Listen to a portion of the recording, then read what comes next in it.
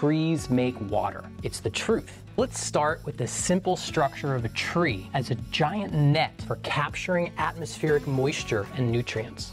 Fine particles of dust, pollen, spores, and more are all collected, so when moisture is collected, it drips off the leaves, bringing all of these atmospheric nutrients with it down into the tree's root zones.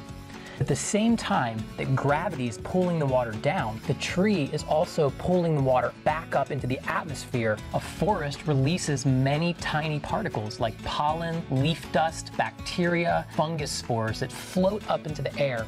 When these tiny particles encounter moisture floating through the atmosphere like clouds, then the forest particles provide nuclei for raindrops to form around. Forests are part of the circulation of atmospheric moisture, so go plant some trees.